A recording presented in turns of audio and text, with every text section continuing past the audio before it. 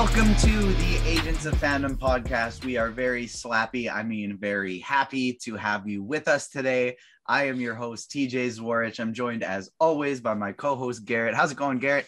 It's going good, guys. I'm happy to be back. I feel like I say this every time, but for real, I feel like we haven't recorded in like a long time. So I've been like itching to get back on camera and finally talk about Moon Knight. Exactly. We've had these screeners for a few days, and so we are excited to finally get to talk about them. And we are joined by a special guest today, our friend from Streamr, Mo. How's it going, man?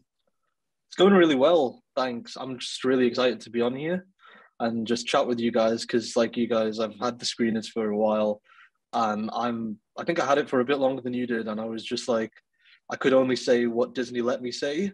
I had to get everything approved through them. And so now all I want to do is just squeal about the first episode because I can't even talk about the other three. Exactly. So before we get started, why don't you tell our listeners a little bit about what you do in your platform? Yeah, so Streamr, I started it about just over a year ago now. And what we've focused on is instead of just covering specific types of content, we wanted to look at covering all different types of streaming services and the kind of key things that you should watch on there, because there's so many and there's not many of them are available in different parts of the world at the same time, and not many shows and stuff like that are there. So we want to make sure that we're only covering things that will be on a streaming service everywhere around the world. And we're only covering news that applies to the vast majority of people, as opposed to specifically for America or specifically for one type of streaming service, because people will have access to different ones. So that's what we're doing there. I think we actually did try and do a bit of a podcast, but it's just got too messy, and I was like, oh no, I can't be about this, because I wound up swearing a lot, and it was just not very conducive to creating a good impression. I'll just keep my swearing to Twitter. Yeah, we had to not swear for the good first couple months of our podcast while we were building up our audience, and behind the scenes, TJ and I we're a couple of sailors, so I think we did a really good job of keeping our mouths shut for until we became independent, and now we talk a little bit more freely. We try not to go too crazy, but I know how it feels to try not to hold that waterfall of words. Yeah, we're not restricted with the age rating anymore, but I do still have a few of my students are loyal subscribers to the podcast, so I like to still keep a little bit of a filter on while we're on the air. So make sure you follow Mo and Streamr on Twitter, all the socials. You can also find Agents of Fandom on Twitter at Agents Fandom, as well as any of the other socials, Agents of Fandom. Take a peek at our TikTok because we have a few new content creators. Our friend Layla, Falcon's Nat, as well as Ethan, 15 Minutes of Marvel, and Ariana are brand new TikTok creators, and they posted some stuff lately. So make sure you give that a check. And look at our website, agentsoffandom.com. The last 2 days have been our highest traffic days on the website. You can find my spoiler-free review of Moon Knight. You can find Optical Cinema, Elijah Boxdale, his spoiler-free review of Moon Knight. So make sure you check that out as well. We also have our recent interviews with Alex Garfin, Jordan Kent from Superman and Lois, as well as our super fun Agents of S.H.I.E.L.D. special episode with Jomi Adeniran from the Ringerverse. We had a blast with that one, so make sure you check those out. In the future, we got big stuff coming as well, so make sure you subscribe to the podcast, like the video, comment so we can keep bringing you this awesome stuff. Give us a 5-star rating on Apple and Spotify. Leave us a nice little review because we can confirm that we have Ms. Marvel interviews coming. As soon as those junkets start up, we're going to be having interviews for that. And we want to keep bringing you this awesome content. So make sure you like the videos, subscribe, give us those 5-star ratings so we can keep giving you this stuff. The other thing we're going to be doing is, like we said, we've already seen the first 4 episodes of Moon Knight. So our theorizing, it's going to be lower. You're going to get lower frequencies of theorizing than we've had in the past for these shows because we know more than we usually do. And so we're strictly going to be theorizing about things we do not know about. And so if there's something you want us to talk about, we will make sure we'll be spoiler free. But if there's something specific you want us to talk about, hit us up on Twitter, hit us up on any of the socials. But if you want to make sure your question gets asked, head over to Apple Podcasts, leave a review, write your question in there, and we will make sure we cover it on the podcast. Now, before we talk Moon Knight, we got to get into a little bit of Marvel and DC news. We're going to talk about the Oscars, and we're not going to talk about the slap heard around the world, but we are going to get into the ridiculous and ludicrous fan voting stuff that they decided to put into the Oscars this year.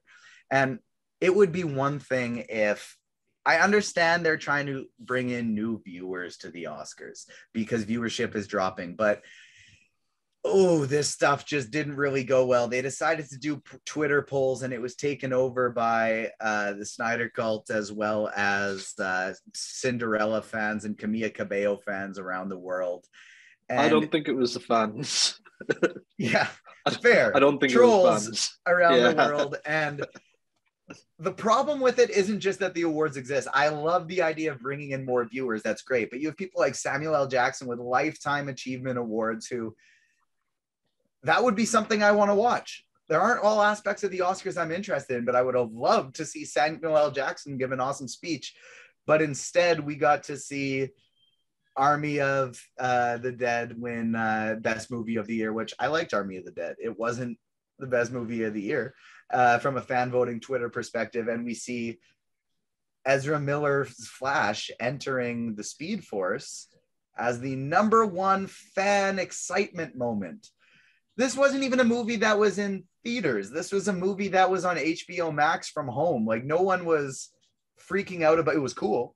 Don't get me wrong. It was a cool moment, but it wasn't near on the level of Avengers Endgame, Avengers Assemble, nor the Spider-Man gathering in Spider-Man No Way Home.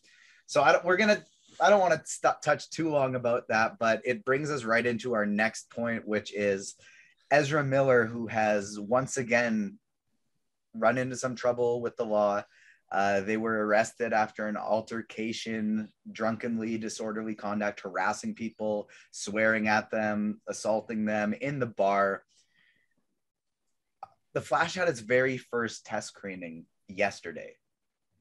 So it's a bit too late to give us the new Flash, but what do you think about this whole situation, Mo?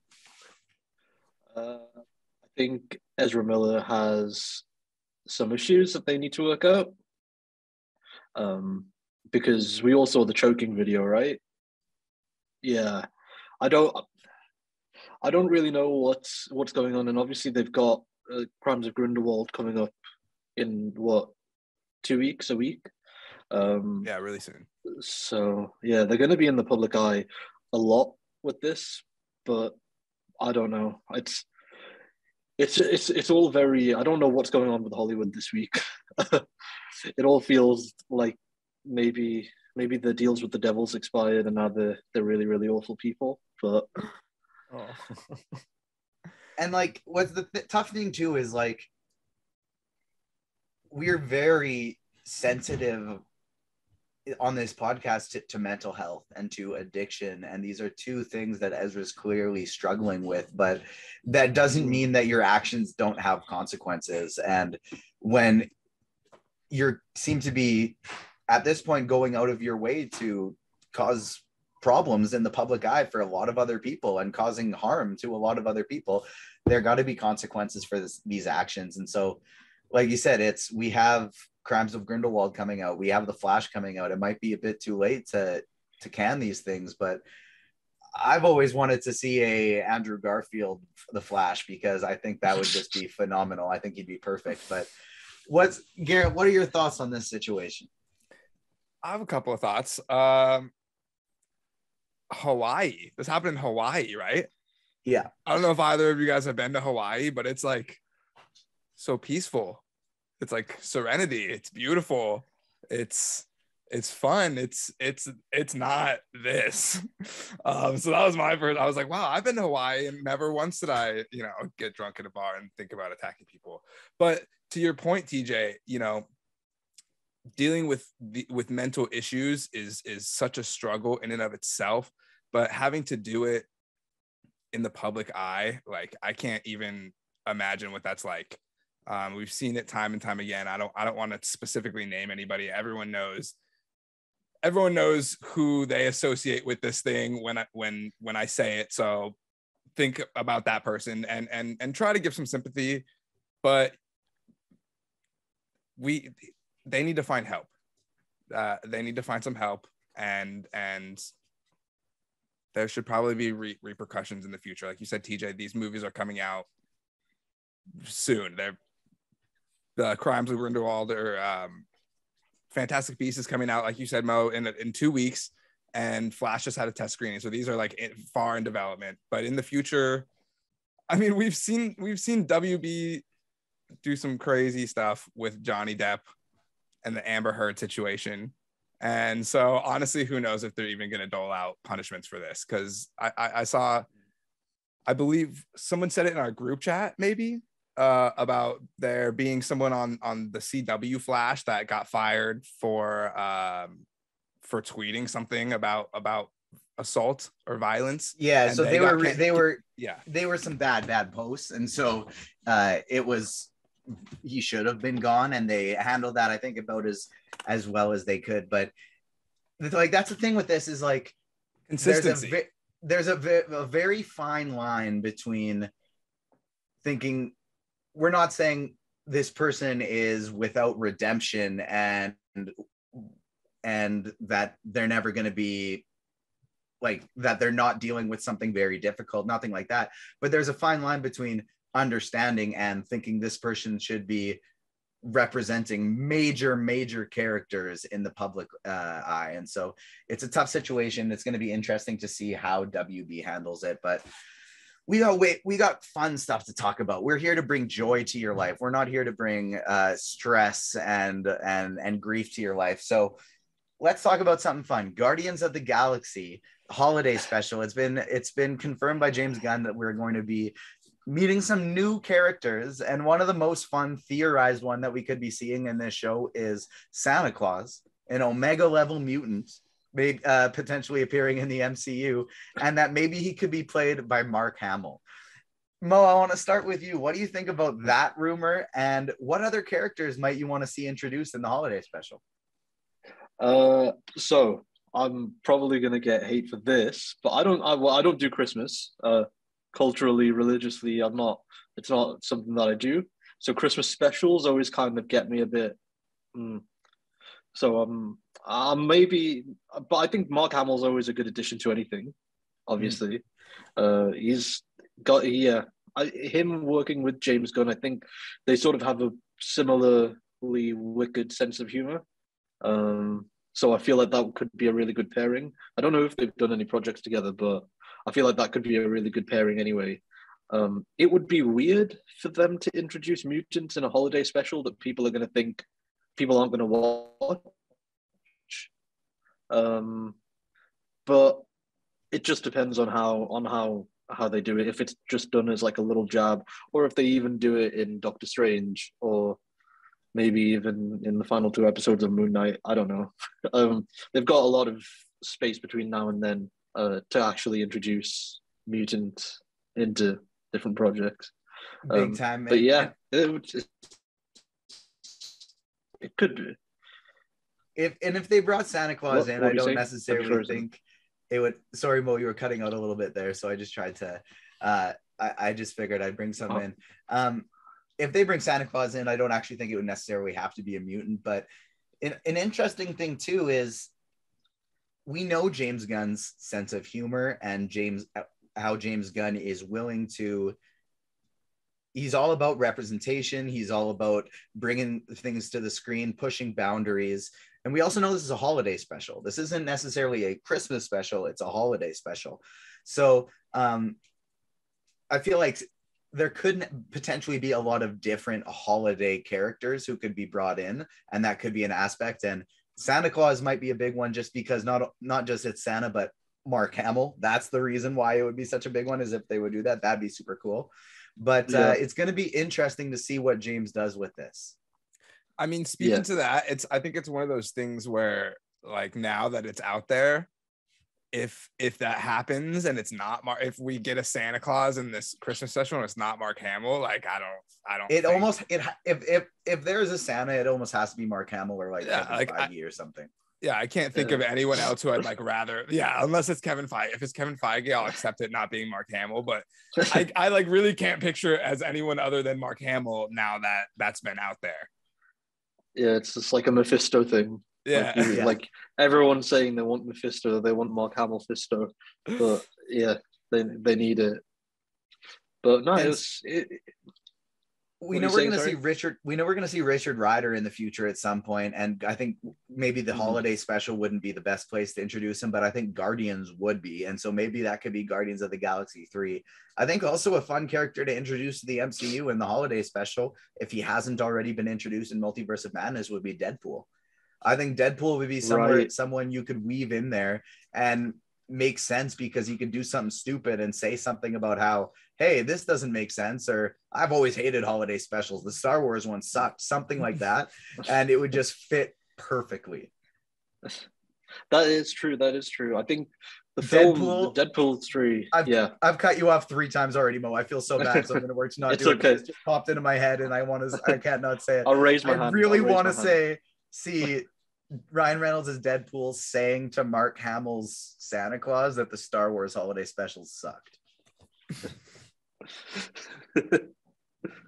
Yeah, no, it'll be interesting. I think I wouldn't mind if Deadpool's first introduction was to the MCU was on a Disney Plus show or Disney Plus special. That would be quite a good one. But I think we've also got the Halloween special coming up this year, don't we?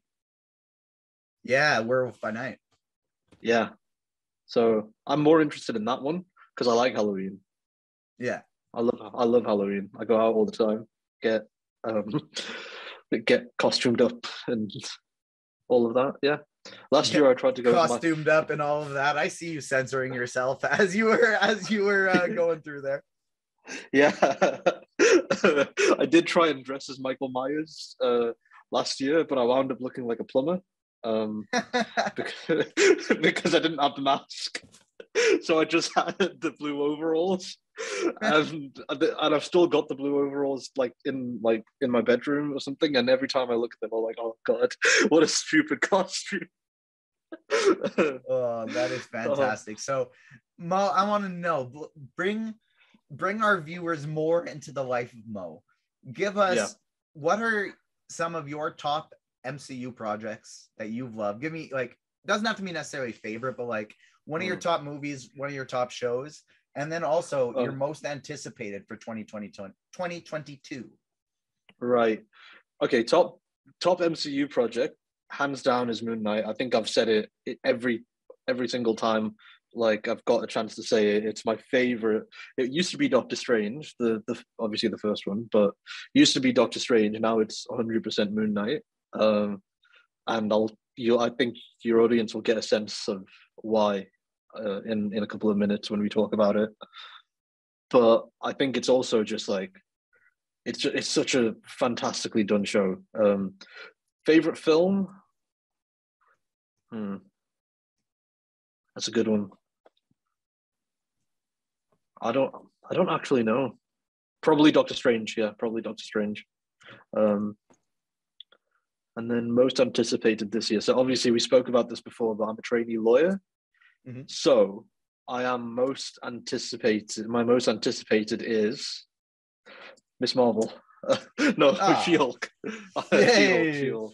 Yeah, no disrespect to Miss Marvel. I can't wait for Miss Marvel too. But She-Hulk is also my most anticipated of 2022. I shout out to Tatiana Maslany from Saskatchewan, Canada, just like myself. I can't wait for this one. This is going to be awesome. Speaking of Cameo City. Yeah. And it sounds like they're doing a lot of different things with it. I don't know if you saw this show. It was only on for about 2 years and then it got cancelled, but it was a really good show called Trial and Error. So that was on NBC, and I think it might have aired in Canada. It didn't air in the UK, but I watched it on a plane because I had a 6 or 7 hour flight somewhere, 2 6 or 7 hour flights, and it was just all on. I just watched it all on the plane there, Anyway, that was like a mockumentary, like The Office and Parks and Rec, but it was all about like a law firm trying to solve a case. And I think that that's something similar that they're doing in She-Hulk, a bit fourth wall breaky. It's emphasizing on the comedy aspect of it. So I'm hoping it's a little bit more episodic, because I believe She-Hulk is getting a second season. They're planning it as a multi-season show. So I'm hoping that there's a little bit more like a case, or like one case per episode type thing, or a little bit, and like an overarching storyline. But it does look to be like legal comedies is a genre that I could watch forever. There just aren't that many. Yeah, that's fantastic. I can't wait for this show as well. But enough talking about shows that we are yet to see. And let's talk about a show that premiered March 30th for the general public, something that we got to see a little bit earlier. Moon Knight, now on Disney Plus. So if you haven't seen the first episode of Moon Knight, here is your spoiler warning. Press pause on the podcast, press pause on the YouTube video, like it while you are at it. And it is now your chance to go and watch Moon Knight. Check out our spoiler-free reviews on agentsoffandom.com if you have yet to do so. But now it's time. Let's talk to Moon Knight. Mo, tell me about your general thoughts of the first episode. What did you think about it? General thoughts. How long have you got? Because I have a lot to say about Moon Knight, but I just want to say that I think it's the only Marvel project that does every single thing right. So whether or not that's the acting, the storyline, the setup, the use of the television format, or the use of the format that it's in. So I know there was a criticism of Eternals that the pacing felt a bit off, that it should have been a 10-episode Disney Plus series or something. And likewise with Falcon and Winter Soldier, the pacing was a bit off. It should have been a film, right? Whereas I think this used the medium that it was set in just absolutely perfectly. It nailed the direction, like just from a set design perspective, from how the overall episode was composed, completely nailed that. And the cinematography is just completely like unlike anything that Marvel has ever put out before. So I've got nothing but praise for the show. I think on the space that I held earlier, I tried to draw some negatives out of people, and the only one that I could think of, which isn't even that bad, it was the CGI on the bus chase, on the truck scene, the car chase scene. Mm-hmm. That was a little bit wonky, and I didn't notice it when I watched it because I was watching it on debut. So it was like my internet connection was a bit bad anyway, or debut like takes a while to load things. So it was a bit blurry anyway. So I was like, whatever, I'm just not even going to talk about CGI. But yeah, that was the only negative that I had, and that's not even that big because CGI and the rest of it's amazing. So yeah, I agree with you there. Garrett, what did you think? Honestly, like, unless the CGI is like ridiculously bad, I tend to not care as much about that as unless it's Henry Cavill's mustache not being there. Yeah, if it's I don't notice it. No, if it's like that level of bad, like I don't know, I'm not really like focused hard enough on that kind of stuff unless I'm on like my fourth rewatch. So that doesn't usually necessarily like bother me. You're not on your fourth rewatch? Dude, I've seen it once. I've seen the 4 episodes one time. I was so busy today, but I was able to watch like the first, I don't know, like 6 minutes of the first episode again.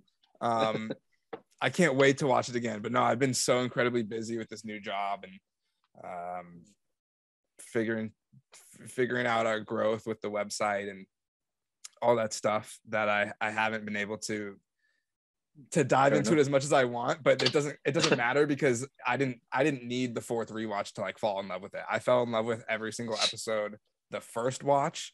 And I'm enthralled. I still need to know like where it's going, no spoilers. But yeah, the first episode is I think an incredible debut. I think in my opinion, it is the strongest entrance into of all the Disney Plus shows. It's the strongest premiere episode. And yeah, I cannot praise Oscar Isaac enough for his acting. But same boat as me, Garrett. That's like, this was the most impressive series opener to me of any of the ones we've seen so far. It hooks you. It's shrouded in so much mystery, but it's not shrouded around mystery in the way that WandaVision or Loki are, where you're kind of constantly looking for MCU Easter eggs, like what's that Mephisto, you know what I mean? With this, you're trying to figure out what is going on, but it's very contained. You're trying to figure out what's going on with Stephen Grant and what's going on with the plot. And the highlight for me was, just like you were saying at the end there, Garrett, Oscar Isaac. He was amazing. I wrote this up on my review on the site that I think this is one of like the best acting, like MCU acting performances we are going to see. Like, Oscar Isaac is going to be Tony Stark, Robert Downey Jr. It's going to be Vincent D'Onofrio, Kingpin, Charlie Cox, Daredevil, whoever your top tier actors for those roles are. I think Oscar Isaac is going to fit this. Mark Hamill, Santa Claus. This is going to fit that, because he embodies chaos in his performance so perfectly. It's just he can be so calm and so meek, but still embody like Ethan Hawke's character, Arthur Harrow says, there's chaos inside of you. And Oscar Isaac portrays that absolutely perfectly. Mo, what did you think of his portrayal? Yeah, I thought it was really, really nuanced. Obviously, there's a little bit that I talk about in my review, but I think he handles the switches really well. Were you at the press conference for it? Because one of the things he said there was about how he basically would get his brother to act alongside him, where if it wasn't, so if he was Stephen, his brother would be Mark whenever he's having the scenes of him talking to himself. And I thought that was a really interesting thing, because the impression that I got when I watched the episodes was that Mark is sort of the protector of Stephen, and tries to sort of hide Stephen from seeing different things, and from seeing things that he shouldn't see. So, and he said, like, you can see a little bit of that in the bathroom scene at the end of episode 1, because what he says is like, let me help you. You need to give me control so I can help you, type thing. Yeah. So it's that level of, and he genuinely makes you feel like there's two different people there. And I think the accent obviously helps a little bit. It helps to distinguish between Stephen and Mark. But more than that, I think it definitely, it just is a testament to how well he acts. As one of the scenes, you guys saw my notes for all the episodes that I watched. And there's one of the scenes in episode, I think it's 3, where the camera just lingers on him. And just that scene as well was like, it blew my mind. Like the last 10 minutes of episode 3 just completely sky high for me. Well, and so when we talk about Oscar Isaac, we're going to talk about Stephen Grant. We're going to talk about the mental health aspect and how he plays it, which we have that later on the rundown. But this kind of all ties together. And something that I really, really like about his portrayal that I'm going to try and talk about without being too spoilery, because a lot of it gets dealt with in the future, is how this show, Mohamed Diab's direction, and Oscar Isaac handle the dissociative identity disorder of Mark Spector, Stephen Grant, and Moon Knight, because we're not viewing it through a lens of a psychologist or a psychiatrist. Like, we're not viewing it from a clinical lens of this is how it is viewed by doctors, and these are all the symptoms. We're viewing it by somebody who's living it and who does not understand it, who has, especially the Stephen Grant persona, has absolutely no idea what's going on. Like, he thinks he's suffering with narcolepsy. He thinks he's going on sleepwalks and stuff like that. He doesn't know what's happening. And I love how Oscar Isaac portrays that. And like you said, with the conversations with himself, I think we see in the first episode, Mark knows a bit more than Stephen. But this is also something, Gary, you've theorized a lot on as well, because it seems like Mark and Stephen may not be the only ones there. Okay, we're gonna get to that right now.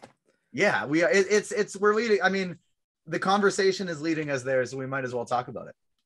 Yeah. So, yeah, I think there are others of my same mindset. I think that there's at least one other personality that we haven't seen yet, and that's not a spoiler.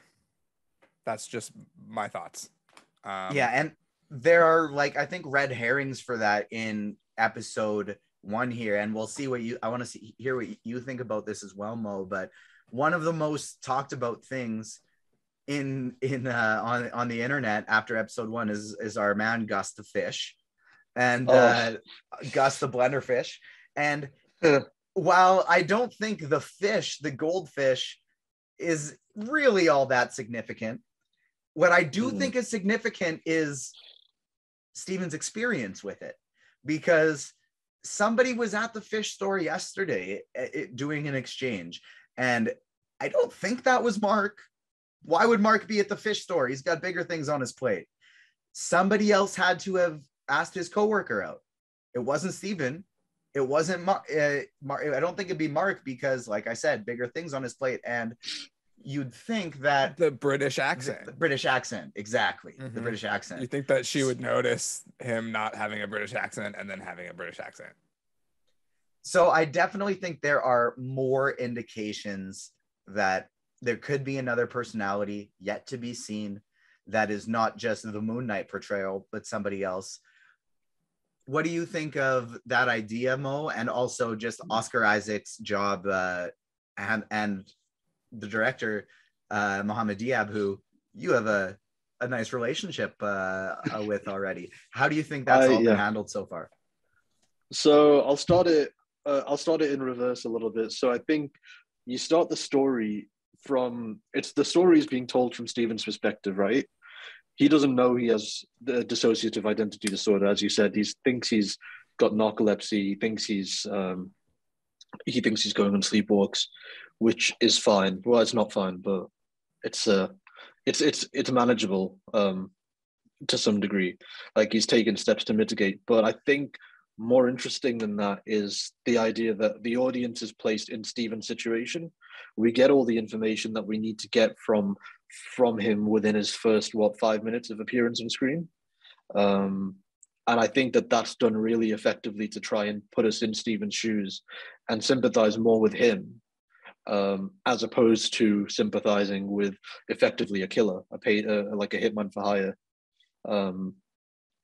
because it's a lot easier to do that. So I think it was important for Oscar Isaac to nail, I want to say lovableness, if that's a word, to nail like that aspect of Steven, and I think he did a really good job of doing that. But yeah, as you said about as you said about the fish, we don't know what's happened or who got the fish, who got the other fish. But I have a thing on what the fish actually means, but it's not related to a third person. Yeah, I mean, there you go. So check out Mo's website, Streamr, for his exclusive take on Gus the Fish. Everything I do is an exclusive take because there's no way anyone else has my opinions. True. And so one of the opposite sides to Oscar Isaac's Stephen Grant and Mark Spector is Ethan Hawke's Arthur Harrow. And so this character he's playing is a bit different than his comic book counterpart, and it seems like this rendition is going to be somewhat of an amalgamation of Arthur Harrow as well as the Sun King, just based on the way that he amalgamates followers and that whole situation in the town square. What do you both of you think about Ethan Hawke's portrayal of Arthur Harrow so far? I feel like, Garrett, we both have kind of different, we viewed his character differently in terms of how we felt about him, but I almost feel like it's one of those same situations we often have where we're just using different words to kind of articulate similar feelings. So Mo, I want to hit you first. What do you think about Arthur Harrow so far? Yeah, I think it's definitely a portrayal we've seen before. It's nothing new from a villain. This kind of calm, stoic person. There's nothing new that we've seen before at all there. So I'm not mad at that at all. And obviously we're keeping it to episode 1. So yeah, we're keeping it to episode 1. So this idea of this character who doesn't really want to be a villain, or who doesn't see himself as a villain, from episode 1, I'm not entirely convinced that I'm not convinced that he thinks he's doing the right thing. And I think that's very, like, we get very limited screen time with him, but he obviously, I imagine, would get a bit more developed as the episodes progress, and you start to see a little bit more about what he's after. Or maybe he won't get developed at all and just become like a flat out Thanos in the first 20 minutes of Endgame, or the last 20 minutes of Endgame, where he is just like, nah, I want to kill everyone. So who knows? You know, not us. Just not me, definitely. So we could see some of that, but I think it's a good performance. It's a very competent performance. But I didn't talk about it much in my review because I'm like, he's been acting for 50 years now. If he didn't do his job correctly, that would be a bit of a shame. It's not an outstanding performance. I'm not feeling like, oh yeah, I definitely want to join his cult or anything. From the first episode, I'm not feeling that. Maybe from future episodes I will, but I'm hoping. Yeah, sorry. Just one last thing. I was just going to say that I'm hoping that they don't do this twist villain in episode whatever thing, or like hint at a secret villain. I want this show to just give its characters and its storylines that it's introduced the proper conclusion that they need. One other last thing. But I think that if any show that has been released so far has the chance to do that, it's going to be Moon Knight. Because whereas WandaVision and Hawkeye had to kind of be referential to everything that happened before it, and also set up a bunch of future projects like Monica Rambeau in the Marvels, and you've got Wanda and Doctor Strange in the Multiverse of Madness. This show doesn't have those ties to the MCU. It's not trying to pay respect to things that have gone before it, and it's not trying to, at the very least, set up everything as well. Set up everything to come after it. What it's trying to do is tell this very singular story, and you can tell that that's what they're trying to do, because I think there's only maybe 2 references to the MCU at large within the episodes that we saw, obviously. So yeah, I think it does I think if any show, and Loki did have that to some degree as well. But yeah, Loki did have that to some degree, because it wasn't the Loki that we'd been following for however many years or whatever. So he didn't have to pay reference to everything that came before him and everything that's going to come after him, because it's not trying to set up anything else. It's trying to just have Loki on a fun little adventure. And that's why I think the Loki series landed really well with a lot of people. And that's I think something I spoke to. A lot.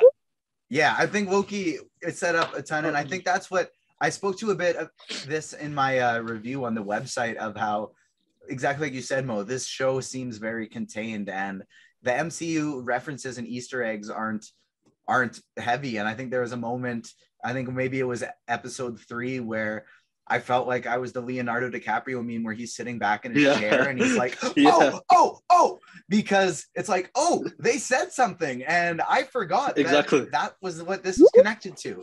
But bringing back to what you said about the twist villain and stuff like that, I too hope they don't bring somebody else in and he stays the main antagonist. And one of the other things I like about this show, and I think it's really a theme of the newest phase of the MCU that they're doing, is the big antagonist is inner conflict and morality.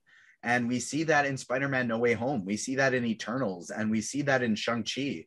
And I think that's continuing this way. And so we see the Stephen Grant and Mark Spector are obviously going to be very different people. Arthur Harrow and Amit and Khonshu are going to be have very different perspectives. And so I think that's going to be a big, almost like antagonist, if you will, as well, is what side are you almost, and the illusion of choice and the illusion of what side should I align myself with here? What do you think, Gareth? I think well, first of all, I really enjoyed his performance. We might have seen it before, but I felt it was really compelling. To that point, there's not a lot that I can say about it after I have a lot more to say about it after the first episode. There's not too much that I can go off on the first episode. So I will agree with you that like maybe at the first episode, I don't think I would have joined the cult, but there's definitely more development going on. And I was intrigued at first, but it wasn't until I learned more about the character in the future that I got invested. But I did get invested a lot, and so I'm excited for that to come. And I do think that there's merit to what you're saying, TJ, about choosing sides. And I think that there's a blurred line in the show of what's right, and I think that we're tossed a lot of knowledge, and we're forced to make our own opinions based on who we see and the allegiances that we see. And where we're at in the story, I'm like, I just need more, and I have so much to like. It's very hard to just talk about the first episode right now because my thoughts are so much bigger than that. And so the word I used to describe him was sinister. And the reason I feel that way is he's not blatant. He's not out here, I'm going to take over the world and kill everyone. He's very subtle with how he does things, not in the sense that he'll just kill you if the scales don't balance on the spot. Not subtle in that way, but subtle in the sense that it's the type of villain like a Killmonger or like a Thanos where they don't think they're evil. They're trying to convince you that their method is right. And he gives you the elevator pitch in this episode, right? If with Amin in charge, like we could have stopped Hitler and we could have stopped all of these genocides in the past before they happened. So you get the elevator pitch, but he's sinister as well, because how does the episode open? The show opens not with Oscar Isaac's Moon Knight, but with Ethan Hawke's Arthur Harrow dropping some glass into his shoes just for some self-harm for the gods type of thing, right, to get the episode going, a pain sacrifice to the gods. And so there is definitely some imbalance and some chaos going on within this man as well. And it's not just Stephen Grant and Mark Spector who have the chaos within them. No matter how together this man thinks he has it, there's some chaos going on inside of him too. He's like a zealot. He's like a religious zealot. Yeah. I mean, it seems a bit weird for this. I would presume this white guy from the US to have such an affinity to the Egyptian gods and want to literally walk on glass for them. But I mean, I can't judge. There's probably a reason for that. Who knows? Probably we might get to that. Yeah, but that's a good point. Yeah, but I think it is very. What do you think the reason that he was chosen as a villain was? Kind of, if you eliminate everything else for it, why was he chosen as a villain as opposed to someone like Dracula or Sun King? I think, again, it's hard to talk about this in only the context of the first episode. I do think we see, even in the first episode, like the MCU likes to combine characters, and I do think Arthur Harrow, Sun King, is going to be the same thing. Do you think so? I do. I don't, because that's what I don't want to see is like this. We knew that, like, I hope not. I would hope not that there's no big reveal that this character is actually someone else. But and then that's what I'm saying. I don't think it's going to be a reveal that he's someone else. I'm saying, like, I think it's going to be they're going to take aspects from this character Sun King from the comics and weave that into Arthur Harrow's character and his portrayal. Okay. Yeah. Oh, okay. Right. Okay. Not so much like I'm not actually Arthur Harrow, I'm this guy, but like like the Scooby-Doo exactly. have characterizations of both. But that really brings us into our next topic of Khonshu and the Egyptian gods. And so there's so much Egyptian history and Egyptian culture in the first episode, and that is going to be a through line through the entire series. And so there are some aspects that, like, if you're not a historian, I understand how maybe parts of this series won't be for you, because it's like if you're sitting there wanting, I want more action and I'm struggling to follow this. Personally, for me, I thought it was awesome. I love it. It was like the MCU's version of National Treasure and Indiana Jones for me, and I think that's fantastic, but darker. First off, before we talk about the rest of the Egyptian gods and the connections we see there, what did we think of Khonshu? Mo, I want to start with you. I thought Khonshu was amazing. I thought Khonshu's humor was just like, I don't know if it was the line delivery or whether it reminded me of the banter between Tom Hardy, Eddie Brock, and Venom. The voice did too. Yeah, exactly. So I wrote in my episode 1 notes that Venom, because when he was controlling him with the scarab in his hand. And then when I showed the notes to one of the people on my site, they were like, "What Venom's in this?" And I was like, "No, God, idiot! I can't explain why." But no, but I thought I think that Khonshu is definitely like, yeah, he's definitely going to be a lot of people's favorite character, and I hope he gets his own character poster, because I want to make that my background very expeditiously. Yeah, he looks incredible, doesn't he? Yeah, I think that's where the CGI budget went, just on making Khonshu look as realistic as possible. And there are more awesome, cool looks of Khonshu to come. Yeah. Are there? Oh, I don't know. Are there? Are there? I'm trying to think. I'm genuinely asking, because I can't remember anything. No, there are. Yes, there are. Okay. There are 100% more. Yeah, we see some great shots of Khonshu. Oh, shots. Okay, I thought you meant like outfits, and I was like, oh, no. Like, I'm sure he wears the same thing all the time. Yes. You're like, yeah, no, he doesn't change. I know. I was. He has a bunch of different wardrobes. That would be hilarious. Yeah.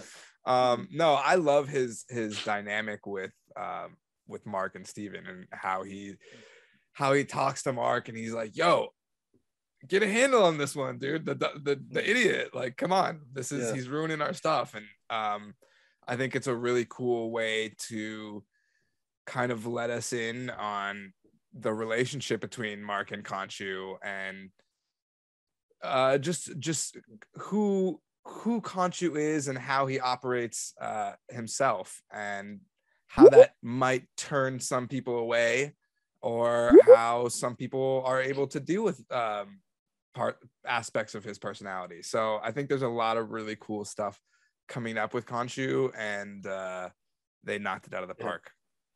Yeah, I think they did a really good job of making sure that, and I think Khonshu sets a lot of the tone for the humor of the series, because it's an MCU project. It's going to have some jokes in it, but these jokes are unlike anything that Marvel has ever done before. With as far as like just the subject matter, how dark they can get, and how they're not actually jokes. They're more like, no, you need to, like, they're more realistic. They feel more like they definitely just feel, even though it's an Egyptian god whispering into his ear, they feel like something a real person would say to you, as opposed to just thinking on the spot, like a quippy one-liner, like he beat me by 5 seconds or whatever. So I appreciated that level of that excitement that Khonshu brought to it, because it made him feel different. It made the show feel different. It made him feel like his little partner Pokemon walking alongside him. Yeah, it did. That's a good analogy, and I agree with you completely. I got big Venom vibes from that kind of partnership. And we're going to see more exploration of the Egyptian gods. We had so much talk of it early with Stephen Grant, the gift shop employee who has a love of Egyptian mythology and a love of the Egyptian gods and the history and learning about it. And a theory that I had, and so this is nothing related to what we've seen in episodes 1 through 4. But it's more of a Thor Love and Thunder theory as to why there's still no damn trailer for this movie yet.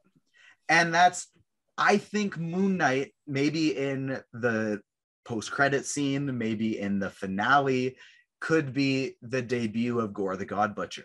And I think the post-credit scene would make the most sense.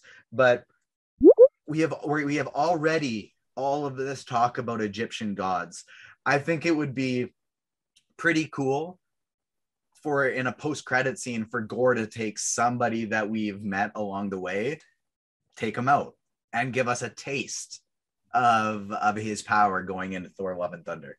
Mo, what do you think? Garrett and I have discussed this lots. I've been talking about this one since before Moon Knight, even before we saw anything, and even for the past like probably month and a half. What do you think of that theory? I can't say anything on that. Sorry. There you go. His lips are sealed. Kevin Feige's sitting outside my door right now. I can see the red dot. There you go. So we don't know what Mo knows, what Mo doesn't know, but it's always, with having seen 4 episodes, it's always better to keep our lips tight with some of these things. But don't worry, that isn't going to be anything you see. I'm not spoiling anything, so don't worry about that. Yeah, and I'm pretty sure we've said it on the pod before, and it's dated, and it's before we ever watched Moon Knight, and we could throw the receipt, we could chuck the receipts out if we needed. Yeah, if we needed to. So I think we're all good there. This theory does not have anything to do with anything we've seen, just something that we've been talking about personally amongst ourselves for. Yeah. What I will say though is that I've got a theory that Thor Love and Thunder's trailer is going to release on a Thursday, just because it's Thursday. So It could be tomorrow. It could be next week. It could be the week after, or you get what I'm saying. It could be, but Thursday happens to be the day after Wednesday when Moon Knight comes. Yeah, exactly that. So I very much think it could be a Thursday, and it's getting to a very, very short window of time before the releases anyway. So why haven't they just, sped it up a bit? And it's like, I totally get like all the people saying too, like this has been the shortest release ever. The only one left is the Hulk. Like, why aren't they doing it yet? This is crazy. They don't need to. They don't need to. It's Thor. People are gonna watch. Yeah, maybe. But I know a lot of people were put off by Ragnarok. People liked it. People really did like it. But a lot of people, like my dad, for some reason, he loved the first 2. And when I talk about my dad, I'm more talking about him as a representative of the general audience. Like, he loved the first 2 Thors, and he thought Ragnarok was just silly. He thought they turned the character into a bit of a joke.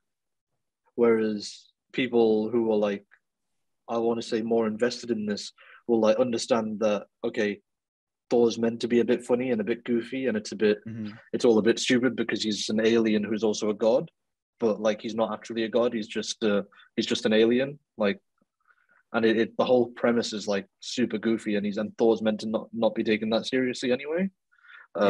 So I feel like general audiences are going to be like, oh, okay, cool, and they'll think that the Disney Plus shows, because we just had Loki last year, the Disney Plus shows are going to be like, okay, why are we seeing Thor? We just had Loki. Yeah, because they haven't done much marketing for this anyway, and Taika's got way too many projects coming out. So, like, people are just, anything he's slightly attached to, they put at the very front of any trailer. So they'll be like, oh, from visionary director Taika Waititi, or whatever it is. No matter how involved or how like uninvolved he is in it, that he's sort of lost the novelty now. So it's not like people are waiting on his next project, because if they can Google Taika Waititi next film or next show or whatever it is, they'll just see whatever's coming out next on HBO. So I feel like they're really messed up with the marketing a little bit. It's not like with Spider-Man where everyone was kind of hoping, oh, they'd do something and they'd do it and they wound up doing it, or they'd reveal something in the trailer. With this, it's like Thor isn't a character that a lot of people care that much about anyway. I would say people care more about Loki.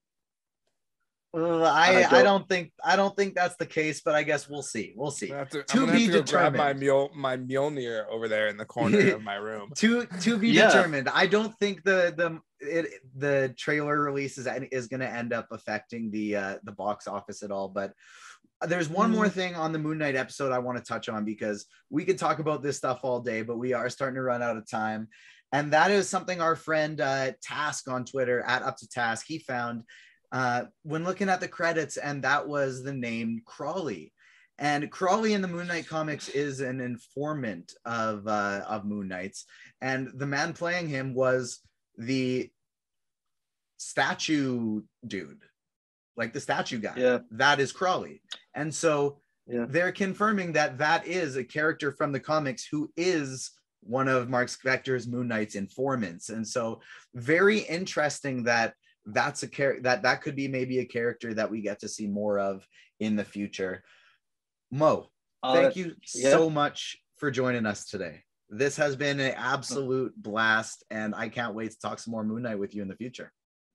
Yeah, no, thank you for having me on. I want to be on maybe on the episode 4 one, because it's just episode 4. I mean, episode 3 is my favorite, actually. So if you want to save someone else for episode 4, do that. But episode 3 is peak cinema. Yeah, I enjoyed episode 3 a lot. Yeah, and so what was your ranking, actually? I would probably go worst to best 2. And by the way, I loved them all, so worst is like maybe not the best term here, but 2, 4, 1, 3. Right. I honestly don't know, because I love them all so much. It's hard. It's really hard. Yeah. And they jumble together for me. They really jumble together for me. Yeah. Let me watch it again. And let me watch when we get back to week 4. Ask me that again, and I'll have a more definitive answer for you. Yeah. So we'll definitely easily. What were you saying? Easily 4. Yeah. It's 3, 4, 1, 2. Yeah. Okay. 3, 4, 1, 2. I think both very solid ratings, and so we will definitely try and get Mo back on in the future to talk some Moon Knight when we get to unveil a little bit more of the theories that we have already seen so far. We're also going to have our man Ron from POC Culture. He's going to be joining us for a Moon Knight episode, as well as our friend from the Direct, Richard Nebbins, is going to be hopping back on for an episode as well. If you're watching this on YouTube, make sure you like the video. Help us combat the YouTube algorithm overlords. Help trying to push us down. Like I said, we got these screeners to do the Moon Knight content. We have Ms. Marvel stuff coming up in the future to be able to keep bringing you this awesome stuff. We need you to like these videos, subscribe on Apple Podcasts, Spotify, check out the website, and all of that awesome stuff. Thank you so much for joining us today. For myself, thank you. For our awesome guest Mo, that'll do it. Peace. Peace.